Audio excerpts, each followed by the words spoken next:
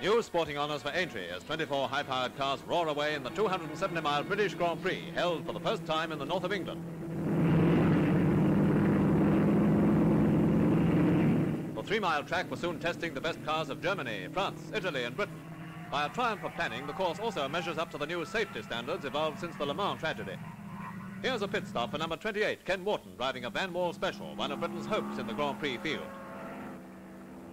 Right from the start, the Mercedes-Benz went out in front. Number 10, Fangio, the world champion, leading our own Stirling Moss. Then, in the third lap, came a great moment for the record crowd as Moss, number 12, forged past his teammate. And except for a brief period, Stirling Moss stayed just ahead of the world champion to win by 1/5 of a second at an average speed of 86.47 miles per hour.